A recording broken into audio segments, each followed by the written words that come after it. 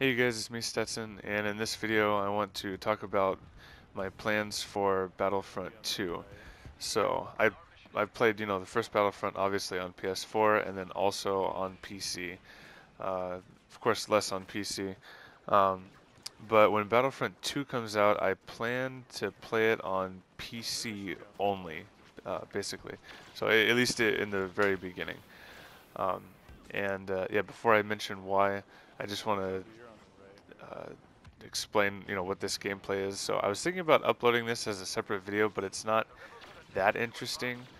Um, but basically, this is just me destroying T-47s. I think I only got like 3 this round, um, but I was only using an EE3, so no pulse cannon.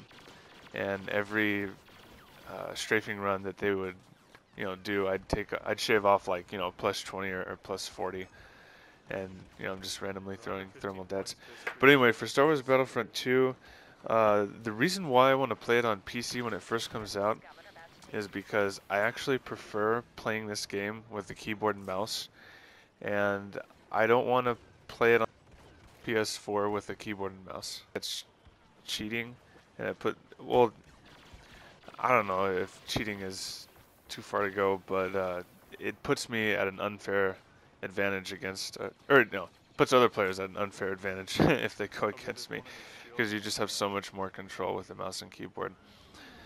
Um, yeah, so I want to play that on PC, and unfortunately, the first Battlefront it died out on PC very quickly, and I hope the second Battlefront doesn't. But even if it does, if I play it when it first comes out, at least I can say that, I played it when, it was really popular and it wasn't hard to find a game, because now on PC it's sort of hard to find certain game modes for Battlefront 1.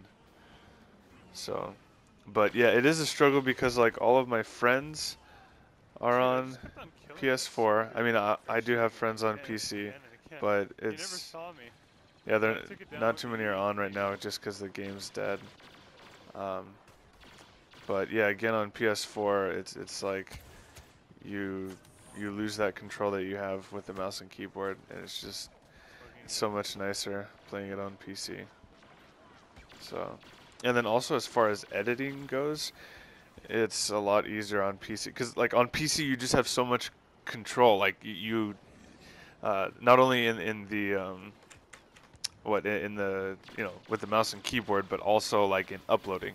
For instance, most of the videos that I do, I use a program called Lightworks, and that's on my computer. So what I have to do is go to my PS4, plug in my flash drive, put the clips on the flash drive, and then take the flash drive out, put it on my computer, and move those clips to a folder that I'm for the montage or whatever that I'm working on, and then delete them from my flash drive, delete them from the PS4, and make sure that yes, the clips that I've deleted, I actually do have them on my computer, so it's okay to delete them.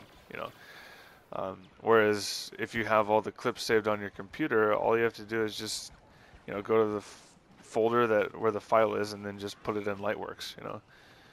So, or technically, I do have to. What is it? I have to put it through a program that converts it into .mp4, I think, because it's saved as a DVR. On it. There's a lag with the audio, um, because the program that I use on the computer to save it is called Shadow Play. So, but anyway, yeah, those are my plans. So, when Battlefront 2 comes out, I plan to only play it on PC for the beginning. So, and the other thing is, you could say, well, just play it on PC and then switch to PS4. But whenever I do that switch, I like lose my ability to aim and whatnot on the PC. So it's like every time I go to the more you play it on PC, the better you get. But then when I go to PS4, it's like I lose some of that, that aim and all that. So anyway, that's my plan, and yeah, I was gonna say I hope this video taught you something with regards to shooting down T-47s, but Yeah, this video is like a year and a half late. Because this game's gonna be dead soon. But yeah, this is the right amount of, you know, of not lag, but the right amount of lead that you have to have for the T-47s if you want to shoot them with an EE3, and most guns in general.